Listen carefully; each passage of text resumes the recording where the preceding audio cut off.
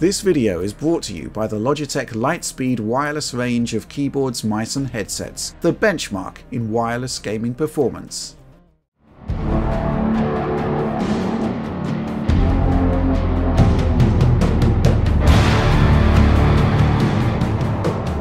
The new console generation has so far been amazing for players who love smooth 60 frames per second versions of last gen's best games.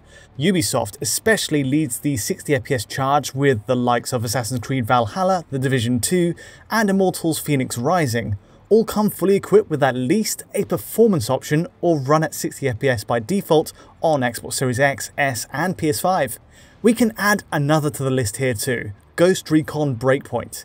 It was patched around next gen's launch, and after all the cyberpunk bustle, we finally had a chance to take a look.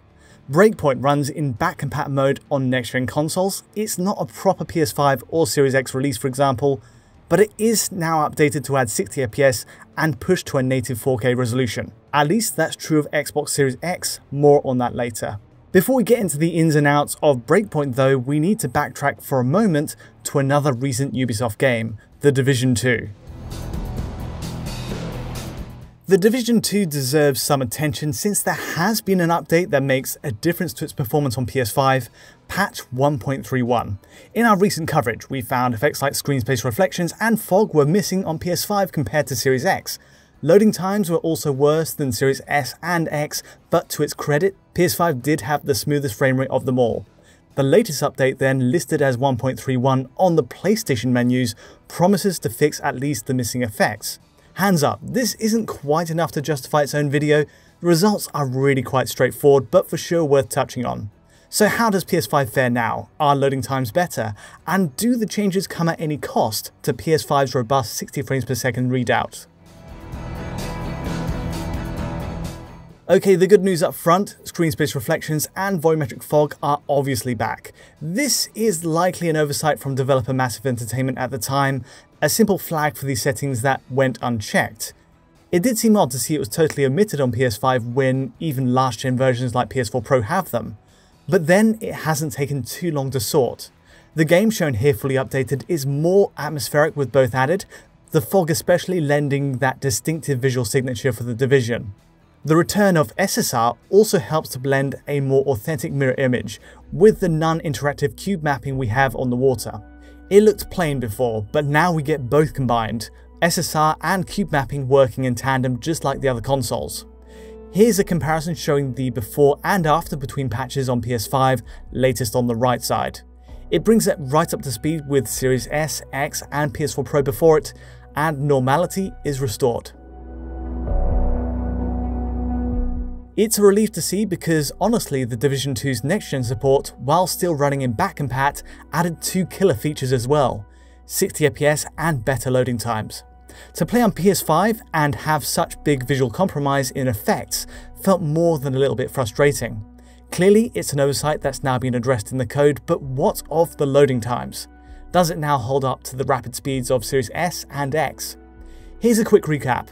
Fast travelling to the theatre base takes 6.4 seconds on Series X, but you had to wait 16.3 seconds to reach the same point on PS5. It's still an upgrade on last gen loading times, but a surprising gap all things considered. Sadly, even on the new patch, loading times are similar to before, taking around 15.5 seconds on PS5. A tiny bit faster in this case, but well, there's less than a second in it, which can be put down to variance between tests, and it's certainly not up to speed with the Xbox Duo yet. At least for now, PS5 still appears to be falling behind and not maximising the use of its high-speed NVMe bandwidth. Perhaps we need a proper patch to tap into that potential, to move away from it being a PS4 game in back-compat mode. A final point before we get back to Breakpoint. We're talking about PS5's frame rate. It's still great. I barely get a single issue holding at 60 FPS in our stress tests, and that's despite adding back in SSR and volumetric fog. PS5 keeps this advantage at least over Series X, but again, still renders at a lower resolution on average, between 1890p highest and 1080p lowest, which would help with GPU load. Now I dipped into Series X for a quick retest too, just in case there has been a stealth update, but there's really been no change there. The White House lawns still have drops into the 50s, just at the tail end of the skirmish. It's nothing wild, but entirely cleaned up when we jumped to PS5 in the same test. That said, I did encounter a glitch on PS5 initially. In one run of this section, I had a dramatic drop into the 40s with plenty of tearing, as you can see. Seriously, it stuck out like a sore thumb, and it's not clear why. But I did find restarting the PS5 fixed it from that point onwards, and it wasn't a problem again. If you have any issues with this, let me know in the comments, but outside of this false start, it's been rock solid so far for me. That about ties up where we are with The Division 2. The main issue is at least fixed on PS5 now. 60 FPS is an incredible addition, and on that note, we can switch tracks to Breakpoint on Next Gen 2. Another great example of 60 FPS having an impact. As a successor to Ghost Recon Wildlands, there are flashes of the big sandbox jungles in Crysis or Far Cry here. Physics for mud are standouts, and there's just an incredible sense of freedom to exploring the island, densely packed as it is with woodlands, vehicles, and secret coves, time of day changes, weather states, the whole lot. But as was so often the case on last gen, a big complex world like this only ran at 30 frames per second on PS4 Pro and One X. We had two modes for graphics and resolution, but both shared a 30 FPS cap. And to flash back to performance on Pro and One X for a moment, it even struggled to achieve 30 in the resolution mode. So thankfully, the goalposts are moved on PS5 and Series X. This time, each machine offers a resolution mode as before, allowing a higher pixel count at 30 frames per second. However, the big new addition is the performance mode, replacing the graphics mode, and finally letting us break through to 60 FPS. A few pixel counts before we show the results. Now, unfortunately, this is where PS5 falls short. On PS5's resolution mode, you get a dynamic 1440p at 30 frames per second, despite it stating 4K in the menus.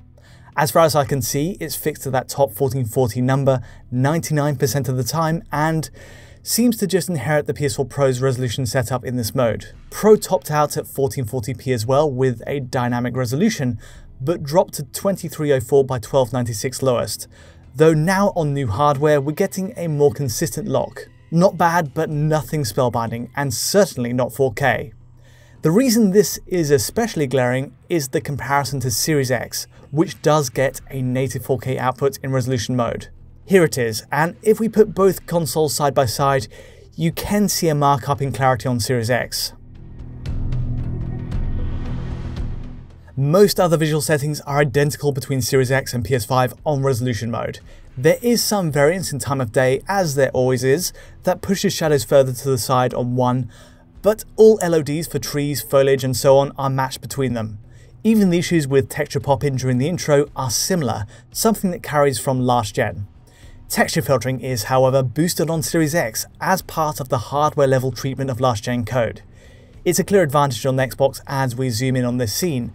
Surfaces just look, well, cleaner at an angle on Series X, whereas PS5 takes the lower grade anisotropic filtering of PS4 Pro. But for the most part, it's the 1440p versus 4K divide that sticks out in favour of Series X.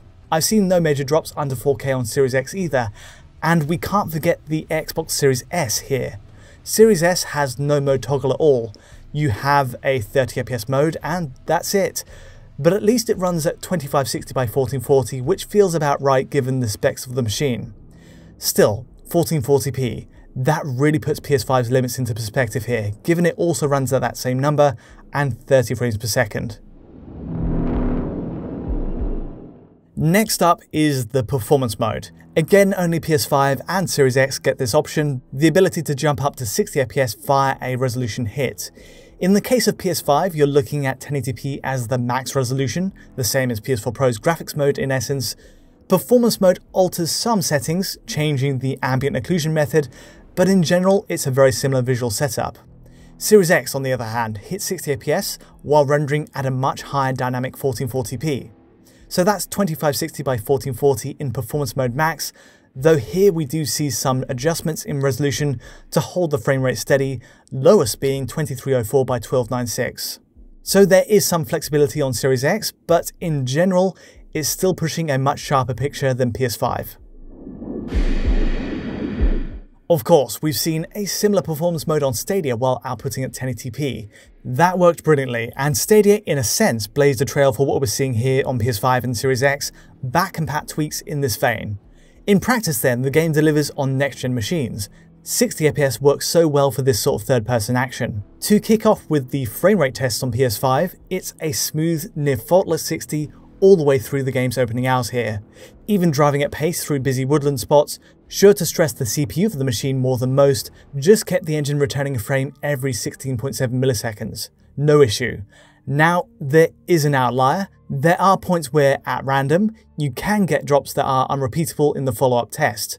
Check out this assault on an enemy compound. In one test, we're dipping to the low 50s here, a noticeable drop with VSync still engaged. And yet, trying again and playing beyond this, there's really no issue. There are other similar cases of this while travelling at pace, a few one-off frames but nothing too glaring. On the whole, PS5 has a strong performance readout at 60, despite a few points where it can drop off.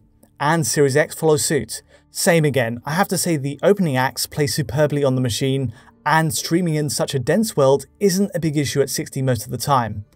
Again, like PS5 though, there are exceptional moments. Points that flare up, almost at random, that simply struggle, like this nun-taxing room at a headquarters that kicks into the 50s. There's no clear cause for it, and playing further into the game clears it up again. We also have drops similar to PS5 while just travelling around, almost like the machine's loading up a new segment of terrain just up ahead. So long story short here, there's no clear lead on either side in this respect. The drops happen intermittently and they're hard to repeat. Though given Series X does all of this at a higher resolution and with improved texture filtering, it does have an easy to prove edge visually. For performance, it's less clear cut next to PS5, but the good news is they both succeed in holding to 60 FPS most of the way. Okay, there's one more mode to check here, the resolution mode, which to be honest doesn't offer any real surprises. That 30 FPS lock is very well held on PS5 at 1440p, and there isn't a single drop under that in any of my capture. Which I suppose is a success given PS4 Pro's drops into the 20s with the very same mode.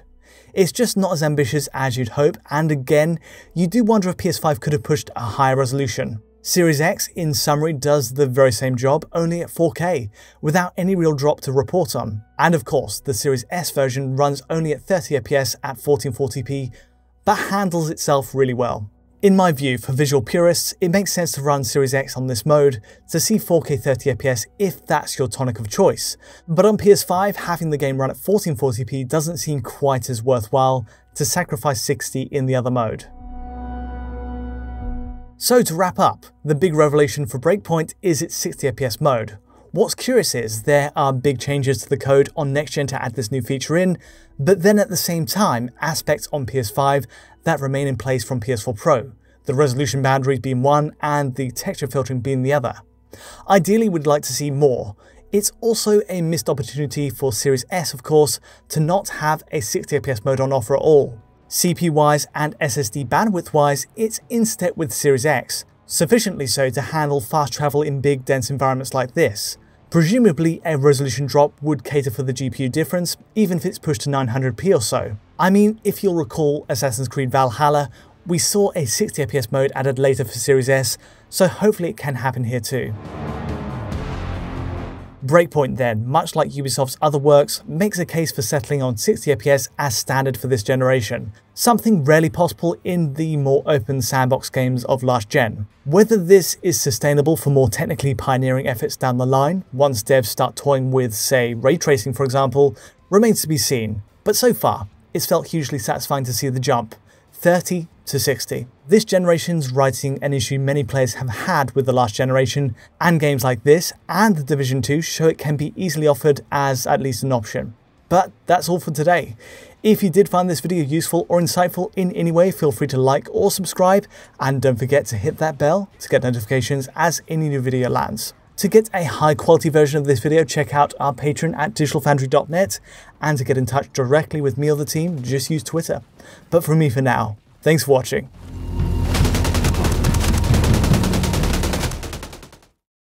A breakthrough in design and engineering, the G915 features Lightspeed Pro-grade wireless, advanced LightSync RGB, and new high-performance, low-profile mechanical switches.